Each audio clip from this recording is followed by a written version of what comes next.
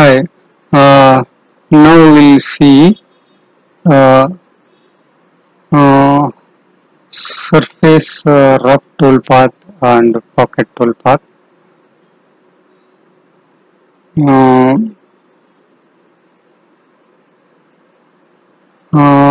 Other two toolpath contour and rest mill is still pending. So after seeing the pocket toolpath, we will see the um, other two toolpath. Okay. So the pocket toolpath is the best toolpath.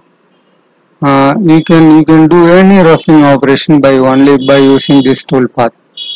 Earlier, whatever toolpath we have seen, parallel, flow line, radial, uh, uh, project, this all toolpath is for particular application or particular situation.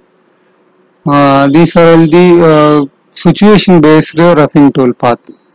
But one toolpath, this pocket toolpath is a versatile toolpath. Wherever you want, you can utilize this toolpath to remove unwanted material. By only this toolpath, any type of job you can rough out. Uh,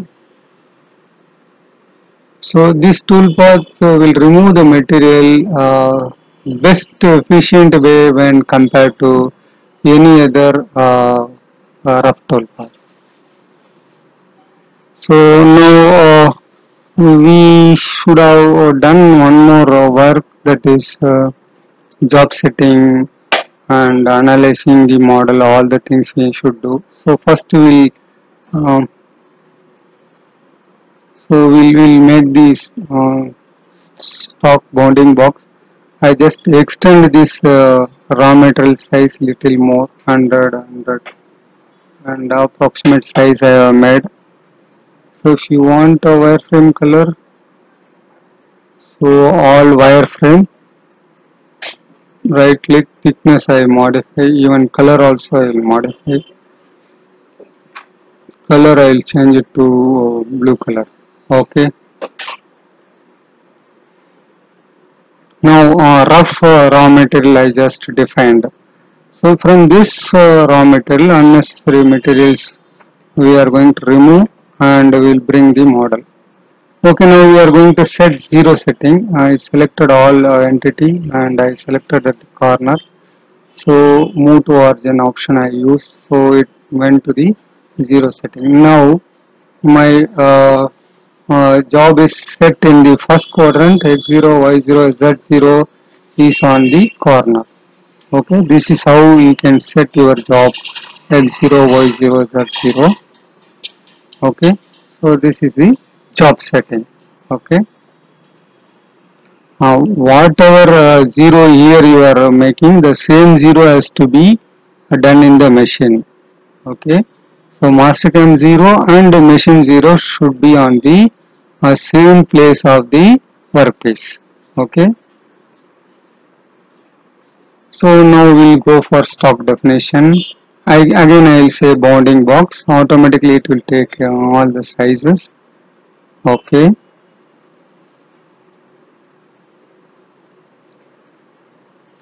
okay, so stock also we defined.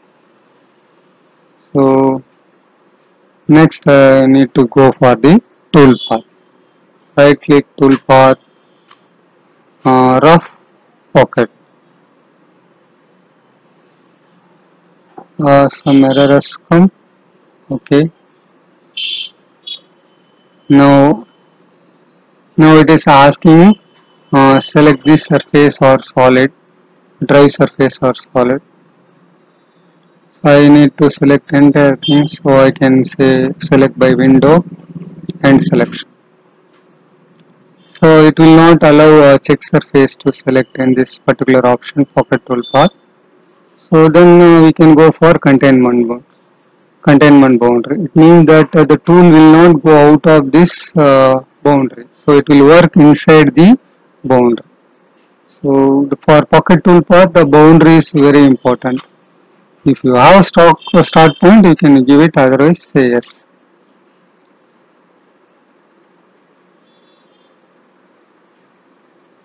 but actually I should have done one work. I should have analyzed my model. What is the minimum cutter diameter need? Uh, so far whatever you have seen, we have not come across the internal corner radius. But in this model there is a internal corner radius is available. So we should use a right tool. So what is the minimum cutter you can use in this particular model? Okay, there are two type of checking the corner radius, analyze corner radius. So you can code curvature, there is an option available. So in the analyze command, it is analyze dynamic also available. So you can select the dynamic and select that internal curvature. You will see that it is so around 7.9 is the diameter. Wherever the internal dia is there, just you can click and check it what is the radius. Okay. Outward radius doesn't have any role here because the tool will roll over that outward radius. Only thing you need to see is internal radius. So based on that you can select the surface finish tool diameter. You can decide based on this radius. For a small model you can use the analyze dynamic, and you can check everywhere that wherever the internal radius are there, what is the minimum cutter you need to use, that you can understand. Suppose the model is so big, every place I cannot check the what is minimum radius. In that situation you can comes to curvature analysis. You can see radius less than suppose now we'll give big radius 5, less than 5. Okay, now we'll see now first, and radius less than 5. Okay, so if 10 mm less than 5 means 10 mm dia cutter. So if you use 10 mm cutter, where are the material it leaves? You can see that red, wherever the red is there, their material it will leave. Okay, so if you use 10 mm cutter, it leaves the material over there. Suppose we will give correct diameter. Suppose if I use 4 mm cutter means 8 mm cutter also it will use the material. So 3 mm cutter if I use means 6 mm cutter if I use means okay. So it clears. Outer radius, external radius you leave it. Only you concentrate on the internal radius. So any internal radius is red, then no. So it means that your minimum tool diameter is a 6 mm dia tool. If you select a 6 mm dia tool, it will very clearly machine this model. So this is for the finishing. This is for the finishing.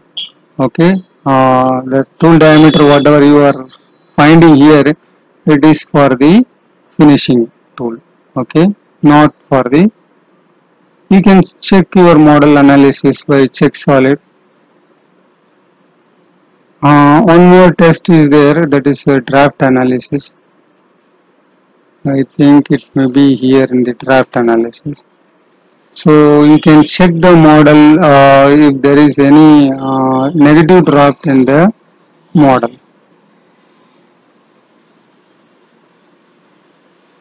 For any surface having a negative draft, you can easily understand, because in 3 axis you cannot machine the negative draft surface. Okay, that you can understand by the so now what is we are seeing is how to analyze a model. A model is given to you. What are all the things you will check before going for machining. Okay, so now we if there is a negative draft, you have two options. One is either you can go for 5-axis machine for machining it, or otherwise you can change the second setting and making a new fixture and you can do it. Now vertical surface is look in green color, negative surface will see in the red color. This is the color representation. Okay, so now I will just click check. Okay, in this model no red color, but bottom is the negative naturally, no. So all other are positive surface. So this model is no negative surface.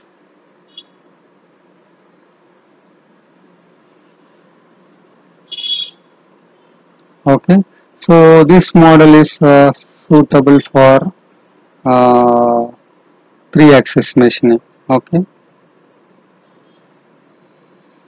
in case the model has red color means it has got the negative draft. Okay, here their machining is not possible.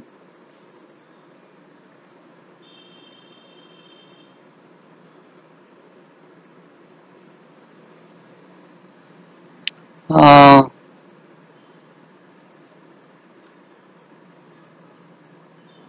so now I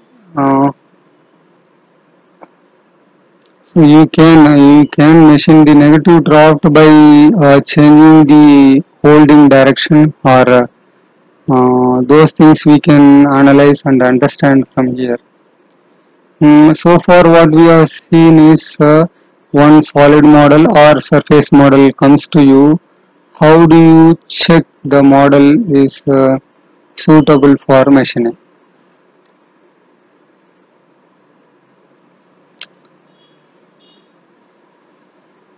So, now this is a solid model we have checked.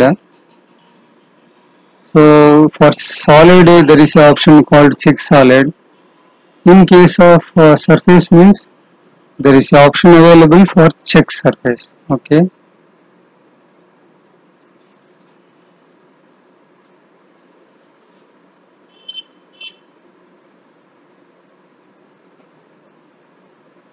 So there is an option called test surface. There is an option called test surface. If it is solid model you can use check solid. If it is a surface model you can use test solid. So these are the analyzing the surface model. If any small surface anything then it will show here, but I do not have the surface model, but I cannot check it. If you want we can convert this solid model into the surface model and analyze and show you. Go to surface, from solid I will select all model. Okay, this all surface, alter E. Oh, this is the surface model. I think I have not selected entire model. Okay, only machining area is selected. Okay, so now we can go and uh, analyze test surface. Now you can switch on or select the entire model, accept. So if any issues are there it will tell you. There are 0 small surfaces. Sometimes no, the small surfaces will hide inside the model, but the tool will directly go and try to machine there. There may be chances of gouge. So that's the reason it need to be checked. There is no problem detected. Trimmed surfaces. Okay. zero bad surface. If there is any bad surfaces, it will tell you.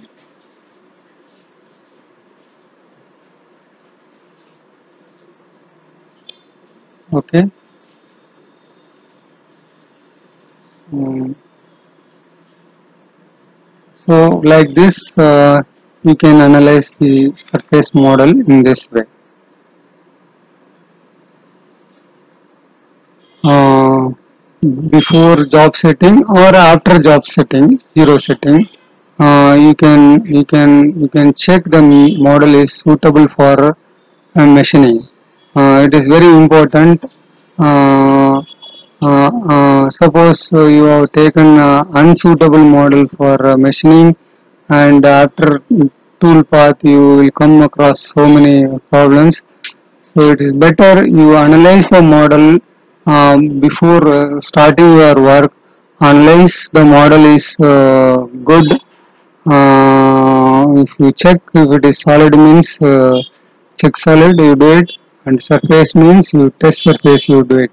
The second test is minimum cutter radius, and third check is whether there is a negative draft.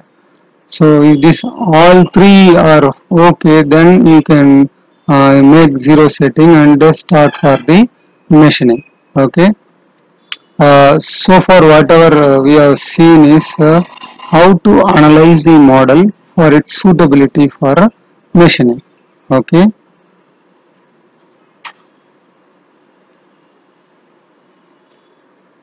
So thank you.